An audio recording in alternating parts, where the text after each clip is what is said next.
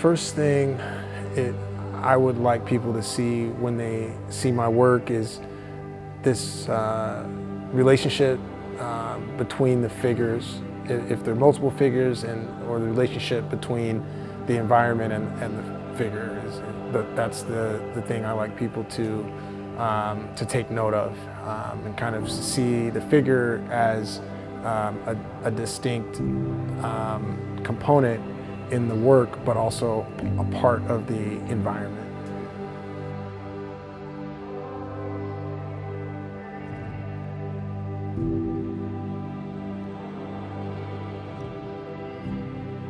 Colors have power and symbolism to different individuals. So I do consider the power of color and sort of the character of color itself.